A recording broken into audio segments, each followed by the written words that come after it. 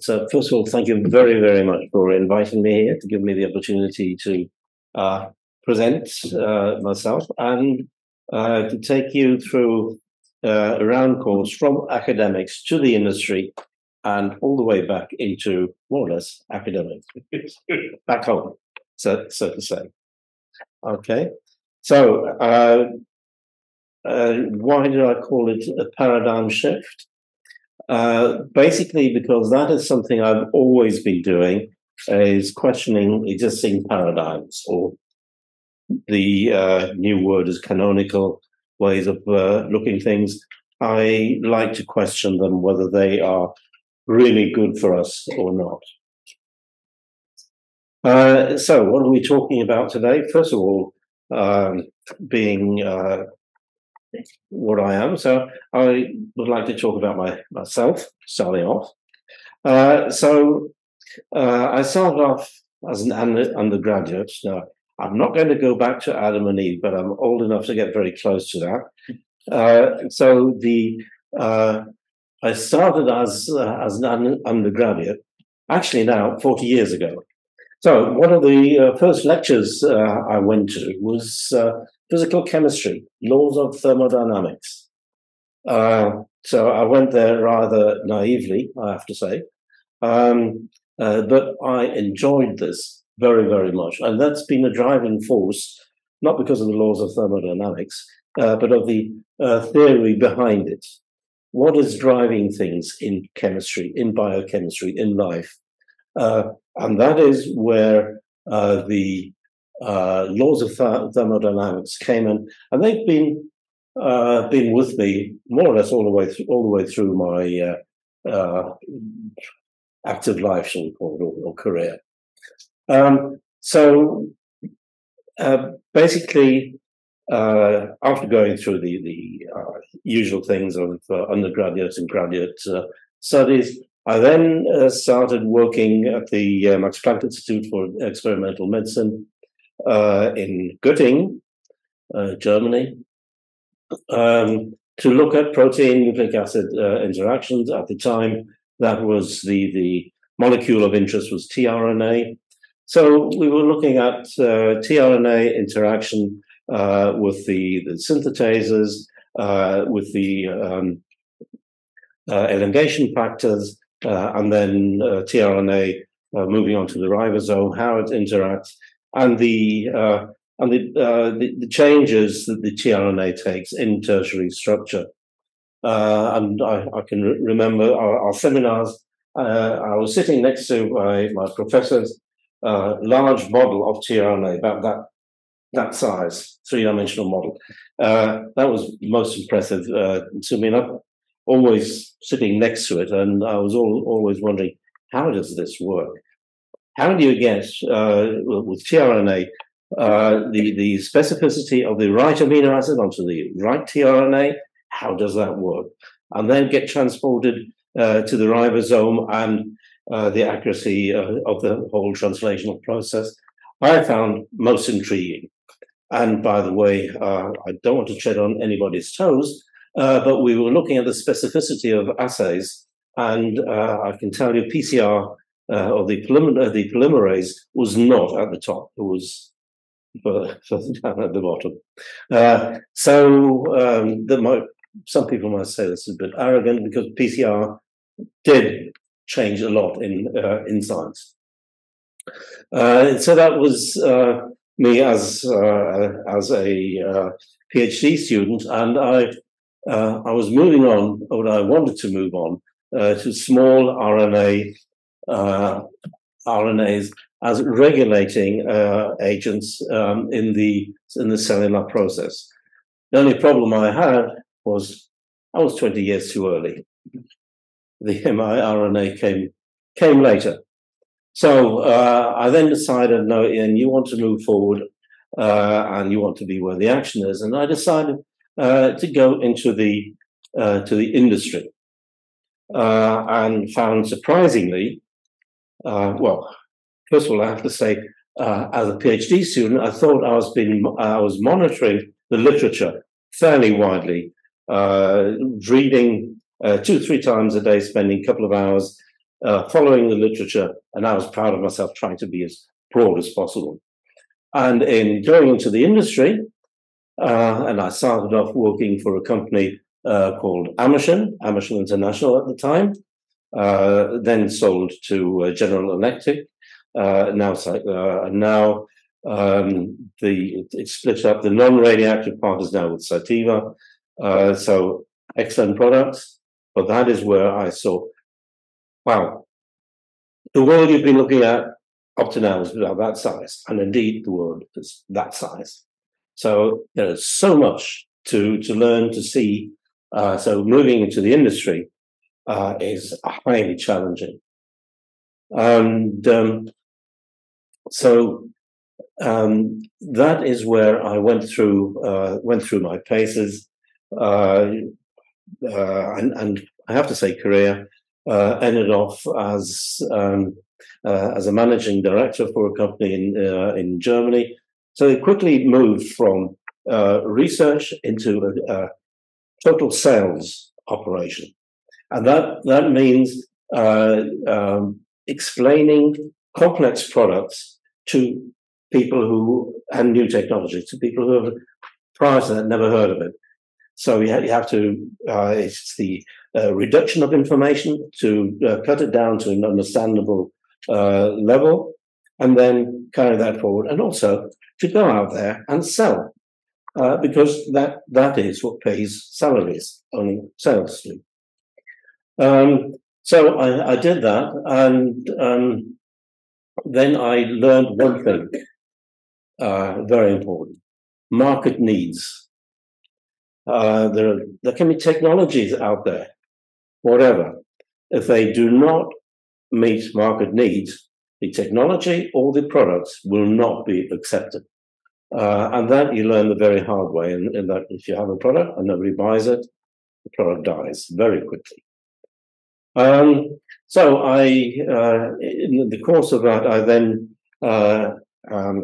met a couple of scientists, also from two Max Planck institutes, and we started setting up a company, a biotech company, which is an adventure in its own. So raising funds, I raised 18 million, D-Mark at the time, and we set up a technology to develop vaccines, which we did. We had a vaccine that could protect from a bacterium that infects about, more than 50% of the world population. And not only that, we could treat. There was a big but. The development was done in a mouse immune system.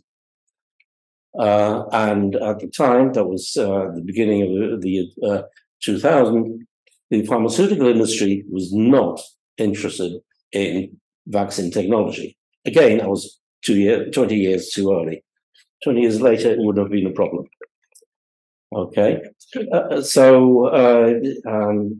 Short answer to that is further funding, forget it. So I had to dissolve everything. The technology we had at the time, I still consider brilliant.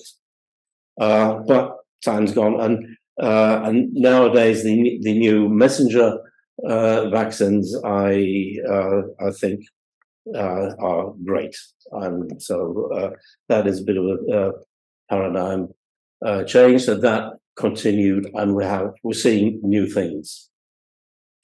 And while developing the vaccines, we also had to improve the diagnostic procedures, and that is to speed the identification with Helicobacter, obviously a prokaryote. It's the detection of and identification of bacteria, which at the time took, quite often still does, take 2 to 3 days to do it. And with the technology, with the fish technology, you could do that in a couple of hours. But still, the fish technology with the first generation was a procedure that required a washing step, which was fine to run in our laboratory, in the laboratories in Munich, Greater Munich, where fish technology for the identification evolved. No problem. But transferring that to a city like Amsterdam or Aarhus, had a problem. I went there, showed them how to do it. Fine, it was working. They did it in parallel with me. A week later, I got a call. Sorry, technology is not working.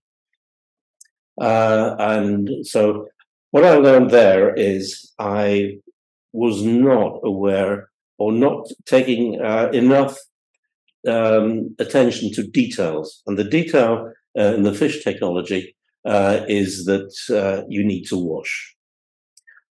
So I love taking a shower, but I hate washing in science. Every washing step gives opportunity for cross-reactivity and can present havoc. And that is what happened. Working in my lab, fine, could do it, not a problem. But transferring it to other laboratories, no. And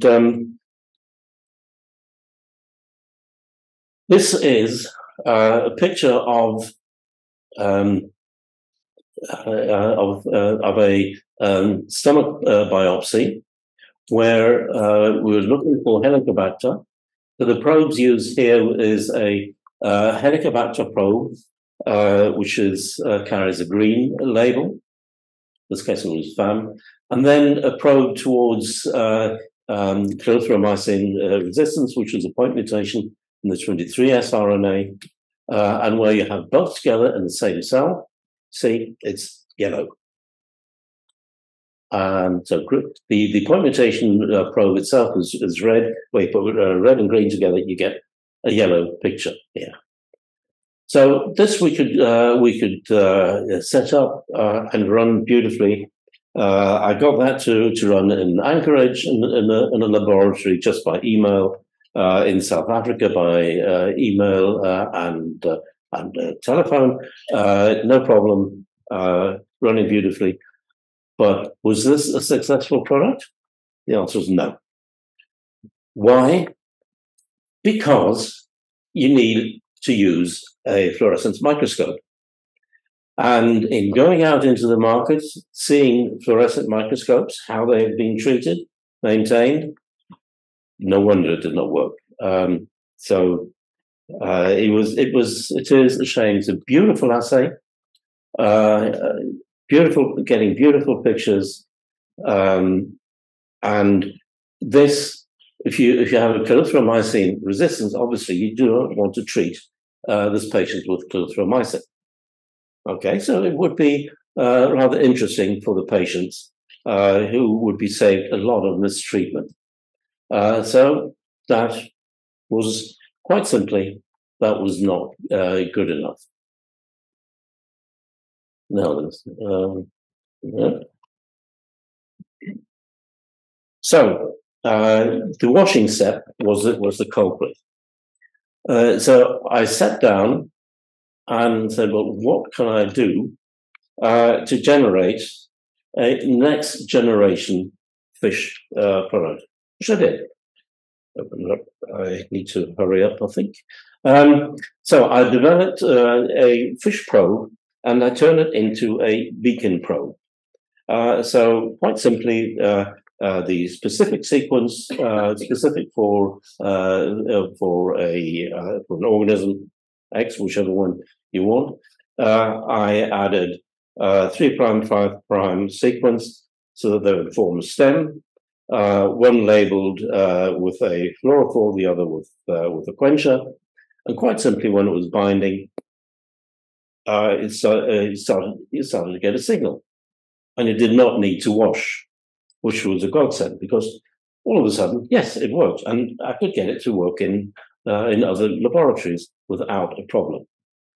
Only remained the treatment of fluorescent microscopes. So, and in a routine laboratory, high volume laboratory, there was little patience for microscopy. And so what I found out The hard way is, sorry, it was not good enough for a routine assay, high volume in the microbiology laboratory. Quite simply, not good enough. Okay. So I then moved on saying, well, okay, the technology, there's still a lot of things we can do with fish. And so after a while, I found a way which I had to go. I had to work around my own patents, which I managed to do in the third generation fish. To get that going, I generated the fish technology, which is applicable not only to the identification of prokaryotic organisms, but that also gives a stronger signal which would allow me to move into the detection of messenger RNA, which is something that was missing in the original fish technology, because the fish was identification, but still the major problem in the treatment of infections is which antibiotic do I use. So having a nice and easy assay to identify the antibiotic susceptibility would be of interest. I forgot to mention one little thing. The fish generation, second generation fish has a turnaround time of 30 minutes. So if you have positive blood culture, within 30 minutes, I could report which organism was the culprit.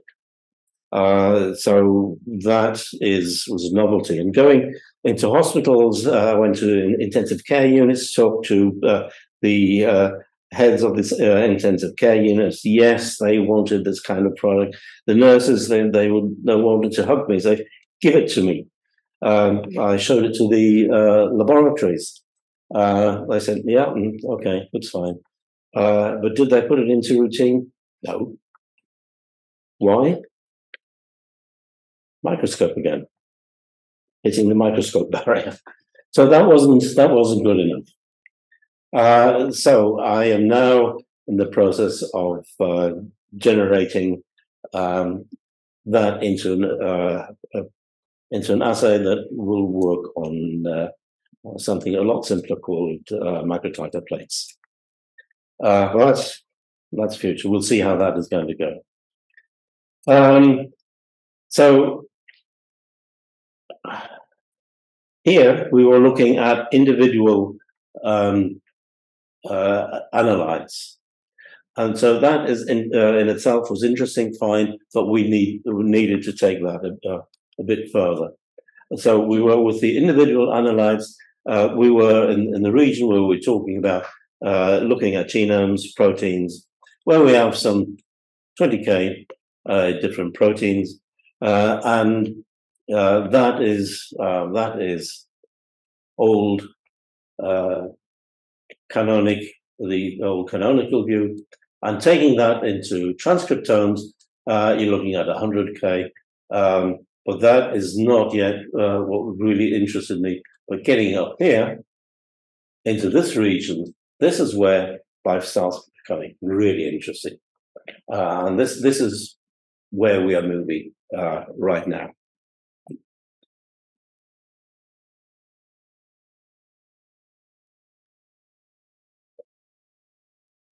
So that brought me to not only me, everybody involved in Nemdx, to look at what do we really need to look at. And at the time, we got a challenge from a pharmaceutical company in Boston, and they said, "Well, could you set up an assay for TDP-43?" So I said, "Well, okay."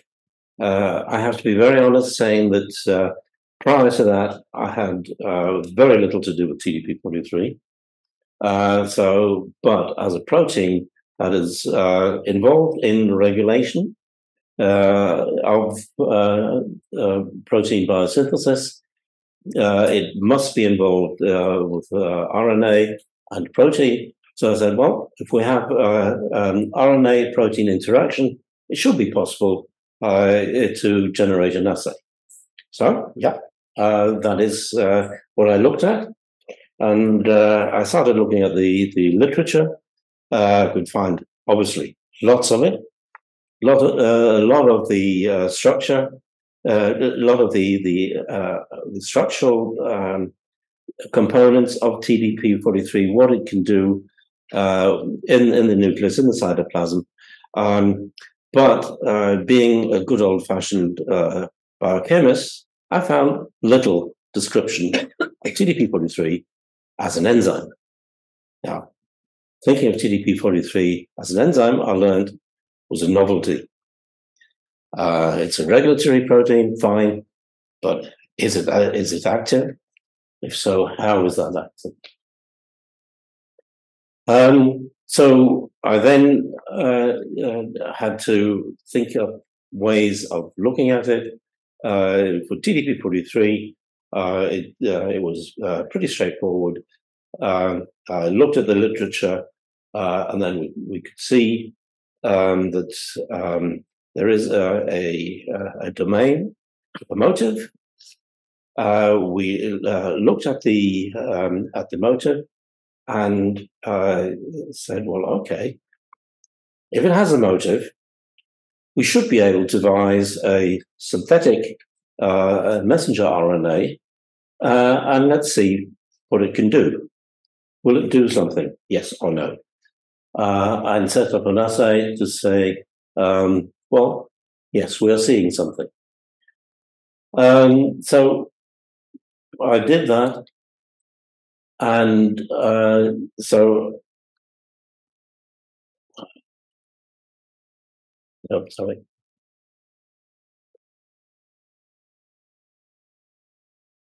Again, here, looking at the design of the assay, I came back to my basics, and that is the thermodynamics. And that is also one of the major issues not issues, the things that I did in setting up the fish probes. With the fish probes, I could have over 100 different fish probes, which could be multiplex.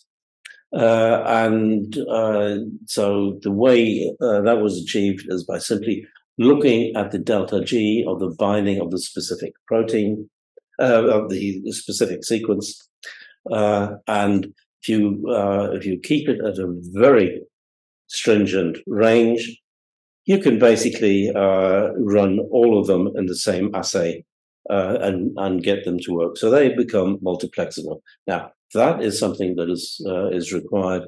So at the time, we could set up an assay and have being able to identify 16 different organisms, problem-causing organisms, within half an hour. And that worked beautifully in a multiplex assay. And the same we could do for sputa, especially for cystic fibrosis patients. That was extremely exciting to me, being able to do that. So again, I was back to the basics. 40 years ago, started off looking at thermodynamics and remembering what delta G actually is. So anybody coming into my lab will learn what thermodynamics are and the importance of delta G. And if you design probes, TMs are of lesser difference within the stringency of the probes. That I only allowed plus minus 1 kilocalorie per mole. The TN could go up plus minus 10, 15 degrees. So I wasn't bothered about that. As long as the delta G was working, I could multiplex. So in all the future developments, I taught everybody in our team to think thermodynamics, and that is what we need. Basically what we have to make sure of is that everybody starts looking at the free energy in the binding of in the binding of proteins with nucleic acids. So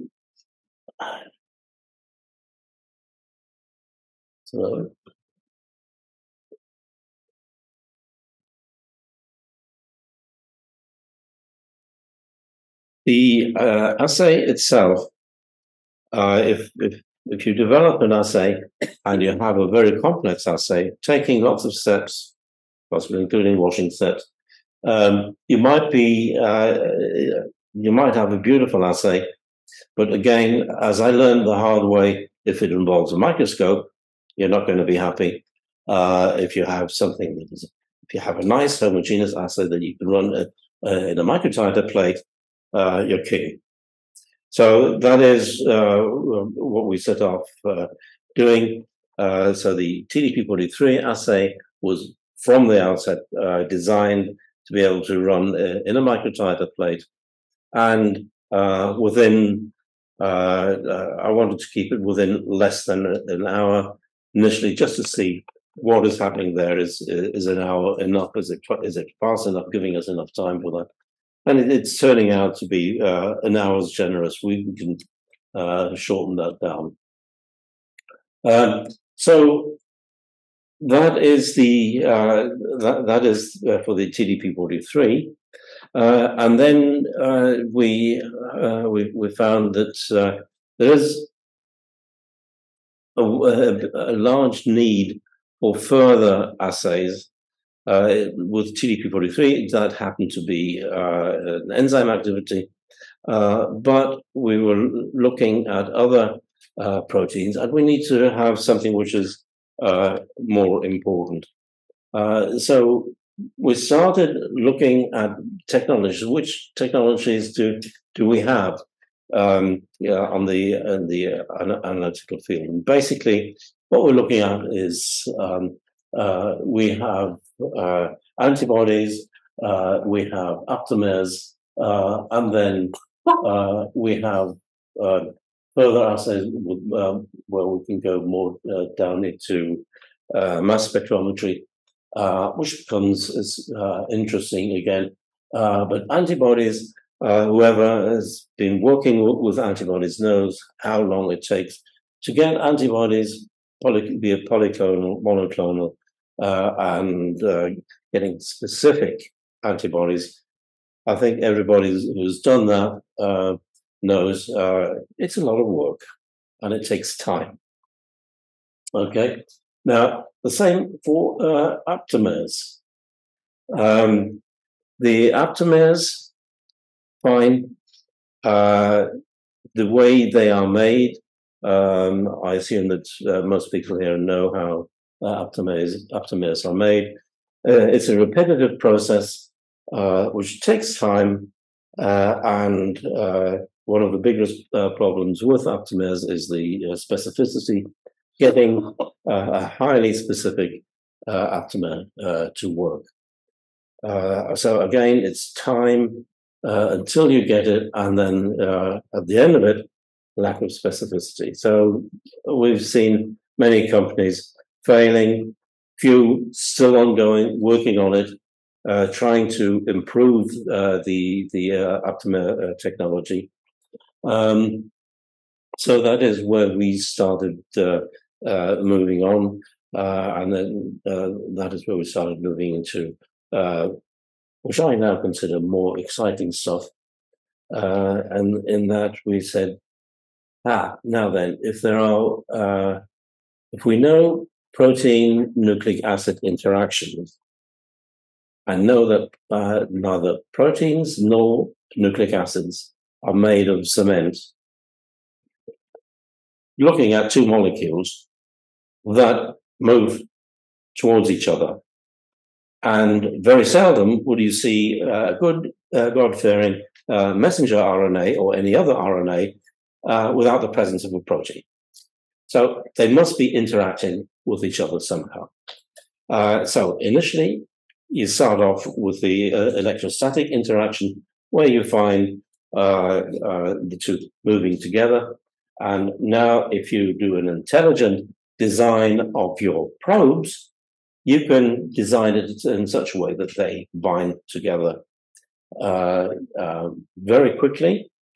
Again, my postulate that it has to be done in half an hour-ish. So actually, we're getting it down to 15 minutes, but I like to keep it, not put too much stress on this. So we're getting it down to total turnaround time of the assay of under an hour. So that is working beautifully. How that works precisely, unfortunately, I'm not allowed to disclose properly, because obviously we put in a patent for this. And that has not yet been published, but that will be happening soon. And so internally, Emanuele, we're able to discuss it here, but unfortunately, right now, I cannot tell you precisely how that works. But we are progressing nicely on this. So. What we got is, first of all, the TDP43 assay, showing us the activity here, 76 normal or non-infected patients, and then we have 18 ALS patients. And you can see here a marked difference between the two. So we are seeing a difference, a clear difference between normal and ALS infected patients, and this is the quantity, quantified using our assay, which, by the way, we called RAP. RNA affinity protein, and the W is quite simply because it enwraps protein. So that's how we got the name RAP internally. If it catches on or not, we'll see in future. TDP43. Anybody who's been working with TDP43 knows it's just that protein. You know, it does have its tricks up its sleeve. So getting a serial dilution is not easy, which we managed to do with Emanuele's help.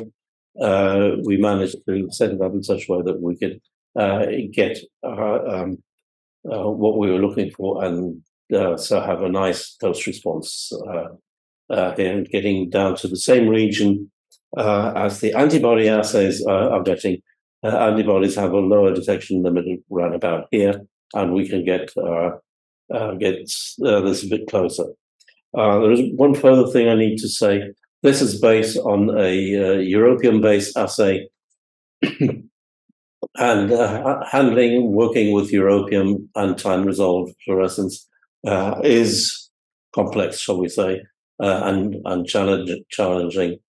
So these two are made with the European assay. And as of last week, we managed to set up a FRET-based assay, which is a lot better. But again, too early to show data here, but that is something that we have running nicely. So what comes next? That is one of the reasons why I am here. We're looking at things. There's obviously TDP43, a lot of work that still has to be done to fully describe TDP43 as an enzyme, to get it published. That is what we need to do. And then there's with the other proteins in neurodegenerative diseases, we need to decide which ones we want to look at. The setting up of a new RAP assay, first step where aptamers can take quite some time in the iterative process. For me to start it up is, let's say, within 1 or 2 hours with first sequence. And then we will be finding the way to find the best possible sequence, because in principle, we can run along the whole protein and have our wraps to whichever part of it that we want to look at. So that is where we will be going in future, setting up assays that hopefully we will be able to run in up to 5 assays in parallel, requiring only 5 microliters of serum or plasma, which makes it highly interesting if you're looking at samples where you do not have a generous amount available for you. But that is where we are right now. So building up these assays, which, by the way, we call Chinqua assays. That got its name, and that is a bit of history behind that one. And that our laboratory is in Sandwich, which is at Kent on the south coast. And one of the fears us Brits have is being invaded by the French. Okay, so Henry VIII set up 5 forts along the coast, and they're called Chinqua ports, or Brits always like to express things differently, simply Cinque ports. Okay, so that is how this name came up, and internally it got the assay Chinqua assays. So that is at the moment an aim. We're developing each one individually, and they have to work together under the same stringent conditions, same delta G for the binding of the individual ones, so that they can work together, same temperature, same assay, so you can run them all the way through. So that is where we are working together, and I'm very much looking forward to carrying on. And there's a lot of work to be done. I'm well aware of it. So, sorry. What comes next? A lot of work. Very simple. So thank you.